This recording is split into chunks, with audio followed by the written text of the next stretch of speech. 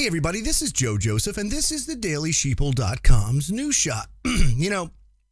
China has really made some smart moves. They made some epically stupid moves, if you ask me. But on the flip side, there's some epically smart moves as well that they've made to position themselves to really take over power from the West.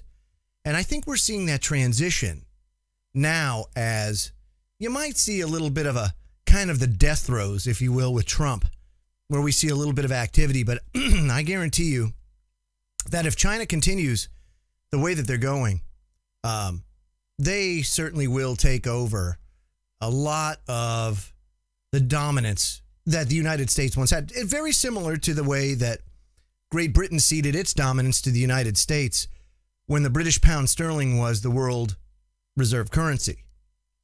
So the Independent's reporting that China's now getting its power from the largest solar farm on Earth. And if you see this solar farm, and you see this in the picture here, it's an unbelievably huge solar farm. And it floats at that. It's out on the water where it's unobstructed. It's a perfect location, and it's always getting sun. So it's a very innovative idea. Something that, here in the United States, if we weren't so fixated on tourism and everything like that, you could actually have, some of this stuff dedicated to solar farms. And instead of it taking up the landscape, you just put it out on the ocean. I mean, you can still have your beaches. You just put it out there a little ways. Oh, it's very interesting. Listen to this. China, one of the most polluted countries in the world. And it's not getting any better, by the way, folks. It's getting a lot worse. As a matter of fact, if you take a look at some pictures of Beijing, the smog is just unbelievable. And I remember back in the 70s and 80s of the talk, and even if you looked at pictures of Los Angeles, even today with our emission standards, Los Angeles can oftentimes get smoggy, very smoggy. And it's because of that smog that you have huge flare-ups and asthma and other ailments where people actually die.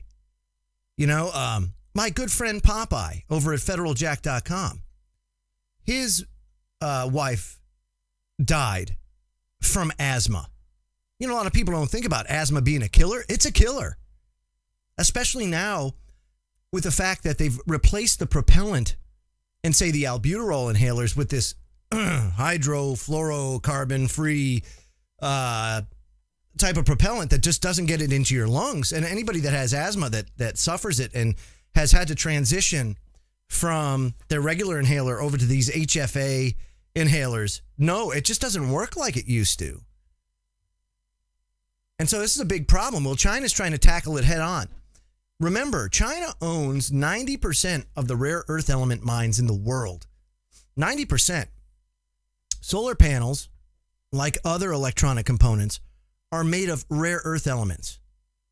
So because they, A, own the majority of these mines throughout the world, B, because their environmental regulations are nowhere near what the United States are. So when they process these rare earth elements, they don't care about the pollution that it generates, at least not as much as, say, the United States or other Western nations.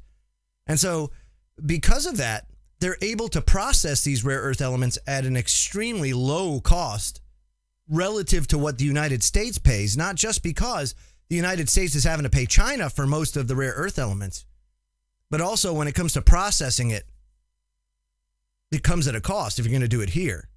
So that's why we normally get our solar panels and all that equipment from overseas, from China, because it's cheaper to manufacture there. Well, likewise, it costs China a fraction of what it costs us here in the United States to utilize solar power. And now they're becoming a leader in renewable energy. And think about this.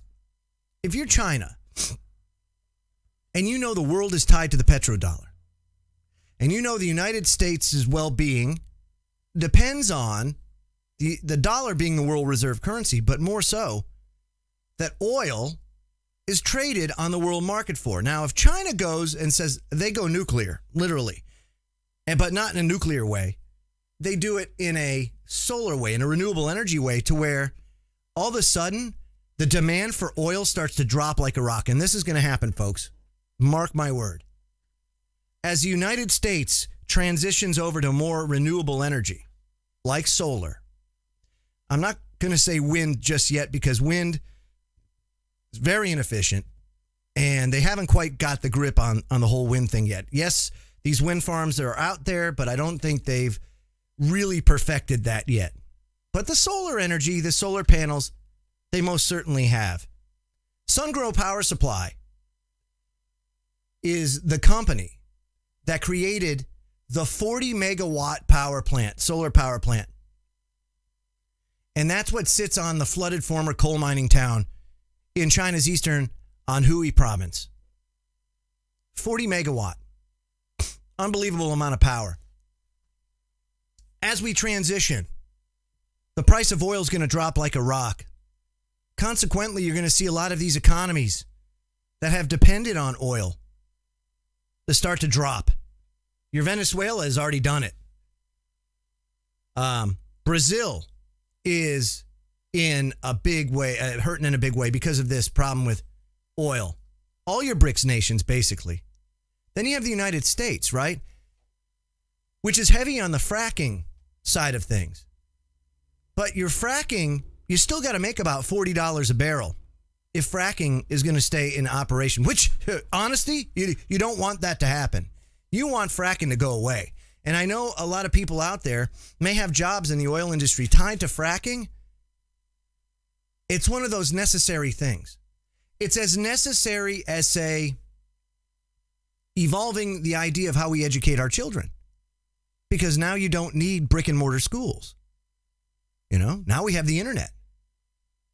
Now you can let kids go self-paced and learn. All that stuff is out there for them. You don't need these central locations to aggregate people because the material just wasn't available then unless you went to an aggregation point. And now that's not needed. So how do we evolve as a society to do away with fossil fuels, or what they call fossil fuels, but oil? To do away with these archaic yet established way of doing things so that we can actually take humanity to the next level. It's not going to come without some growing pains, that's for sure. I'm Joe Joseph.